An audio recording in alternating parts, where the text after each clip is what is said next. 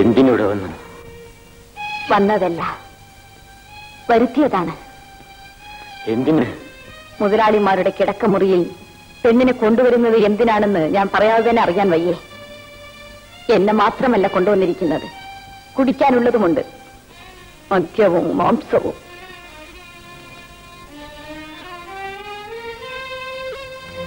നിന്റെ ഭർത്താവിന്റെ ശവപ്പെട്ടിയുടെ പുറത്തു വീണ മണ്ണിന്റെ നനവ് മാറുന്നതിന് മുമ്പ് നീ ഇതിന് തയ്യാറാകരുതായിരുന്നു. മനസമാധാനത്തോടു കൂടിയാണ് ഇന്ന് ഞാൻ വന്നത്. എന്റെ കെട്ടിയോൻ വീട്ടിൽ ഉണർന്നിരിക്കുന്നില്ലല്ലോ.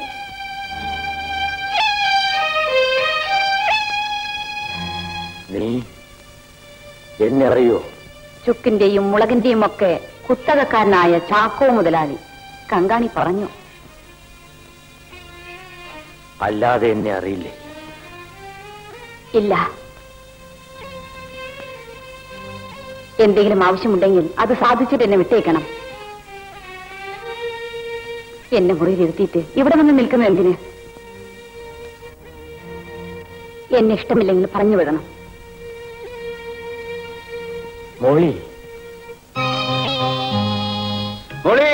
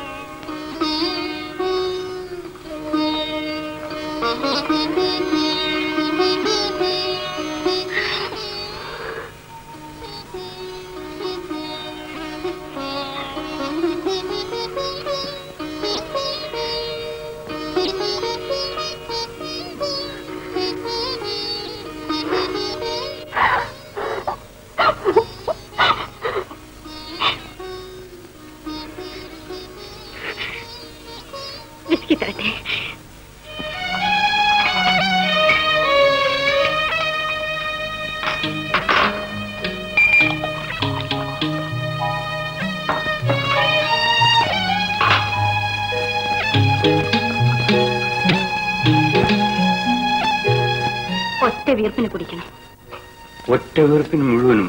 അതെ. ഈ ആലോചനയും മുഴുപ്പവും ഒക്കെ അതിലാണ്ട് മുങ്ങിച്ചാവട്ടെ. ഞാനും കുടിക്കാൻ പോകുന്നു.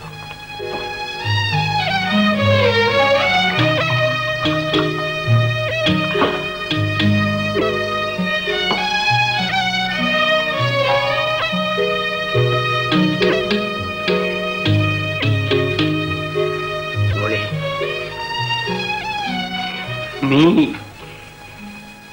എന്നെ ഓർക്കാറുണ്ടായിരുന്നു? വല്ലപ്പോഴുമൊക്കെ. 2000 രൂപയ്ക്ക് വേണ്ടി മറ്റൊരുത്തിയെ കെട്ടിയ എന്നോട് നിനക്ക് ദേഷ്യമുണ്ടോ? ഇല്ല.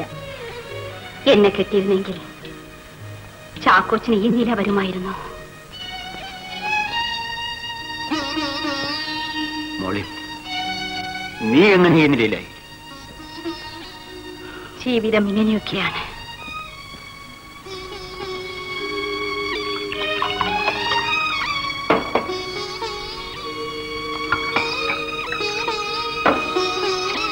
ഇതാ കുടിക്കൂ.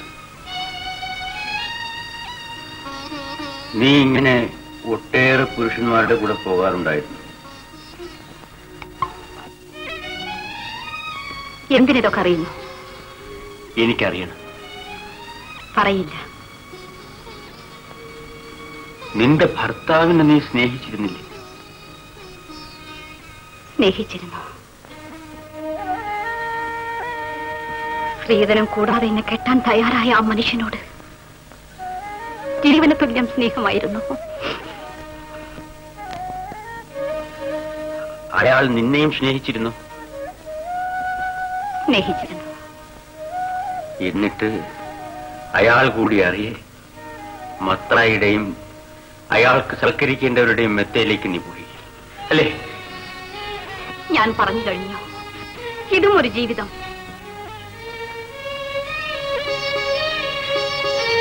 പിന്നെയും എന്തിനും ഓരോന്ന് ചോദിക്കുന്നു? ആ വിസ്കി മുഴുവൻ കഴിക്കൂ.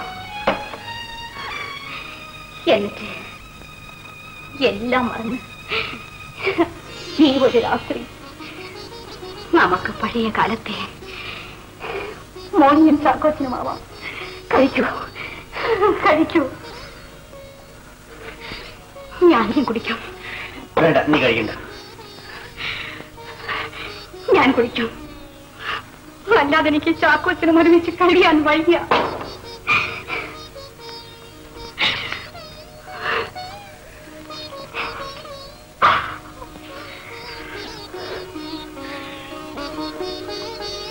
മോളി, നിന്നെ ഞാൻ ഓർക്കാത്ത ദിവസങ്ങളില്ല. ഞാൻ സ്നേഹിച്ചത് നിന്നെയായിരുന്നു. പക്ഷെ കിട്ടിയത് 2000 രൂപയായിരുന്നു. അവളിൽ എനിക്ക് 3 കുട്ടികളുമുണ്ട്. പക്ഷേ ഒരു പക്ഷേ എനിക്ക് കേൾക്കണ്ട. എന്റെ പഴയ ചാക്കോച്ചനെ എന്റെ മുൻപിൽ ഞാൻ കാണുന്നു. എന്റെ ഭർത്താവ് മരിച്ച ഈ ദിവസം എല്ലാം വന്ന് ഈ ശരീരത്തിൽ കെട്ടിപ്പിടിച്ച് ഈ കൈത്തണ്ടകളിൽ തലവെച്ച് എനിക്ക് ഉറങ്ങണം. എല്ലാം മറന്നു. മോളി, എന്റെ മോളി, മോളി, മോളി, മോളി.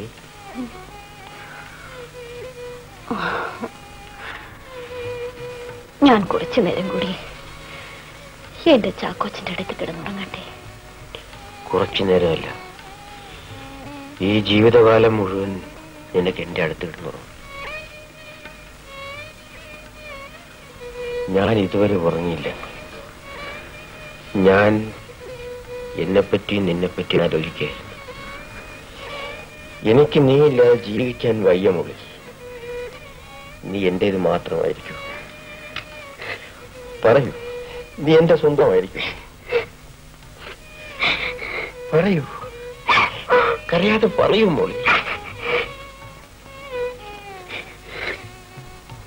പറയൂ മോളി, നീ എന്റേത് മാത്രമായിരിക്കും. നേരാണല്ലോ ചോദിക്കുന്നത്. ഞാൻ നിന്നോട് സത്യമല്ലാതെ പറഞ്ഞിട്ടില്ല. നിന്റെ കഴിഞ്ഞുപോയ കാലത്തെ പറ്റി ഞാൻ ഒരിക്കലും ചോദിക്കില്ല. നീ എന്നോടൊപ്പം വരുമോ മോളി? പറയൂ, നീ വരുമോ മോളി? പറയൂ മോളി. അപ്പോൾ ചാക്കോച്ചന്റെ ഭാര്യയോ? അവളെന്റെ ഭാര്യയായിരിക്കും. നീ ഞാനെല്ലാം മറന്ന് സ്നേഹിക്കുന്ന എന്റെ മോളിയായിരിക്കും. ഓ, വെപ്പാട്ടി. മോളി, നീ എന്റെ ഇഷ്ടത്തെ അത്ര മോശമായി കണക്കാക്കരുത്. എനിക്കൊരു ഭാര്യ ഉണ്ടെന്നുള്ളത് സത്യമാണ്. പക്ഷേ ഞാൻ ആദ്യമായും അവസാനമായി സ്നേഹിച്ചത് നിന്നെയാണ്.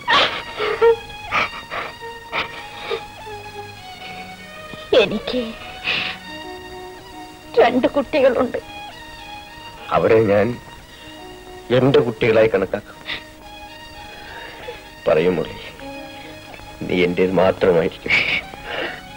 പറയൂ മോളി. മോളി, ഞാൻ എന്നെന്നും എന്റെ ചാക്കോച്ചന്റെ മാത്രമായിരിക്കും. മോളി,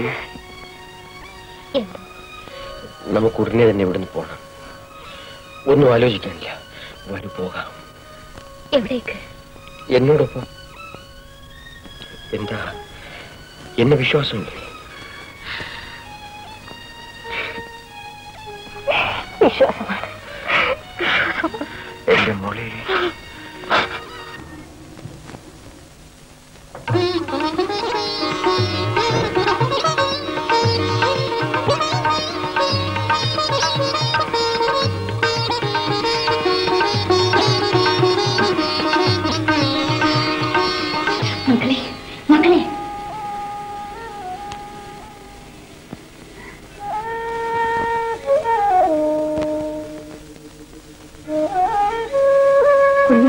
നോക്കിയിട്ട് എന്ത് പറയണം? ആരുടെ കൂടെ പോകാനാണെന്ന് പറയണം. ഇഷ്ടമുള്ളത് പറഞ്ഞോളൂ. ചിറ്റപ്പന്റെ കൂടെ എന്ന് പറയട്ടെ. പറഞ്ഞോളൂ.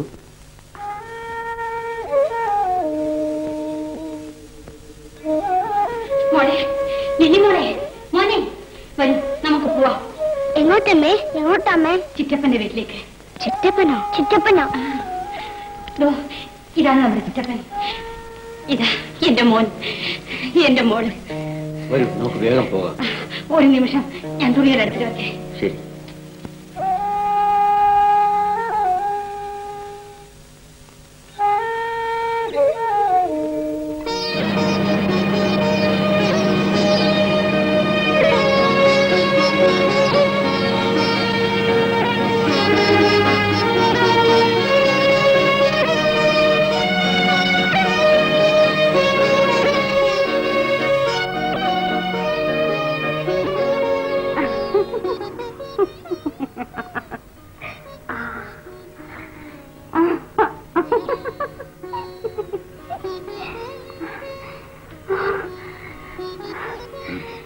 എനിക്കെന്റെ പഴയ ചാക്കോച്ചനെ തിരിച്ചു കിട്ടി.